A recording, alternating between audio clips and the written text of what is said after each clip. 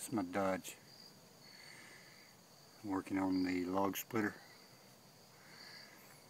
I've got to make it to where it will fit or be able to mount on this bed as well as that one. So what I'm doing is calculating all the angles and this, that, and other that I want to incorporate so that I can use the log splitter off the PTO in the truck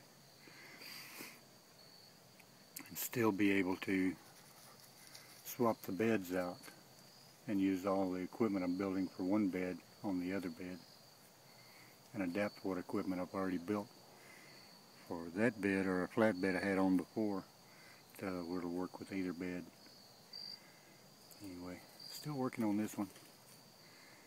Got a lot more to do.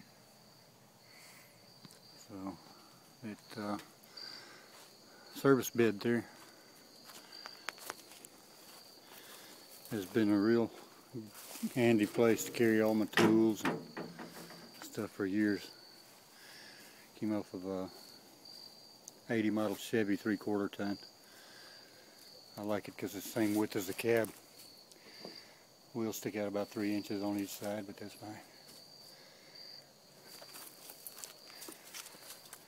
Part of a forklift fork. It's going to be my splitting portion.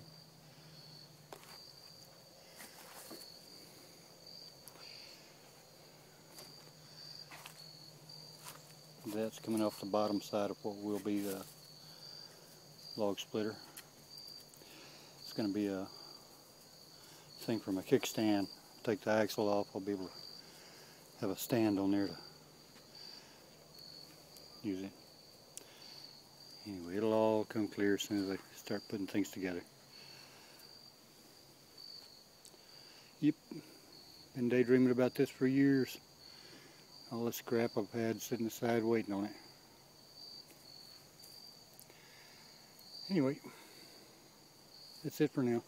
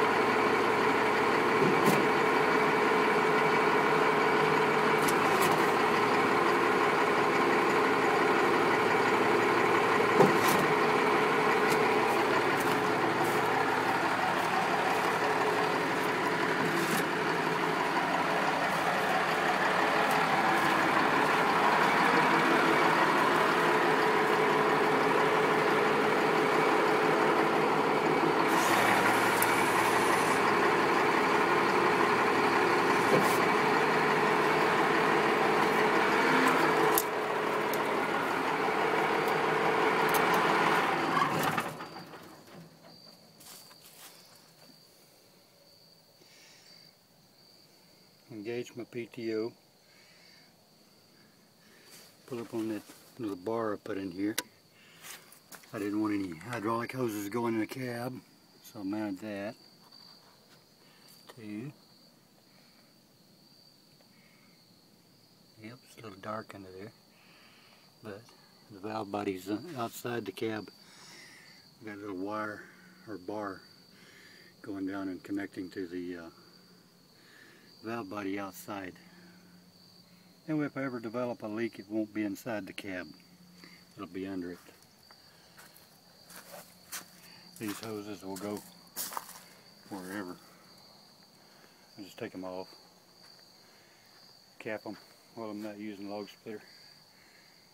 That's probably the cylinder I will use on the log splitter. I do, however, have this one over here. It's identical, just painted different color. Sitting on top of some of the parts I'm going to use on my sawmill. Anyway, yep, just about got it. Like I say, everything's got a mount on this bed here.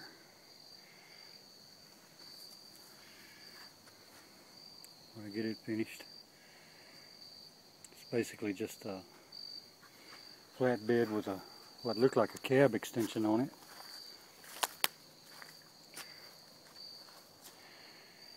I cut the cab down to where it's pickup bed level, so I can put my fifth wheel on it. Gooseneck ball, and it won't interfere with what's behind the real cab.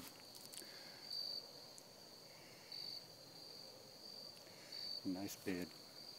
Anyway, that's my sawmill project and my beds and everything.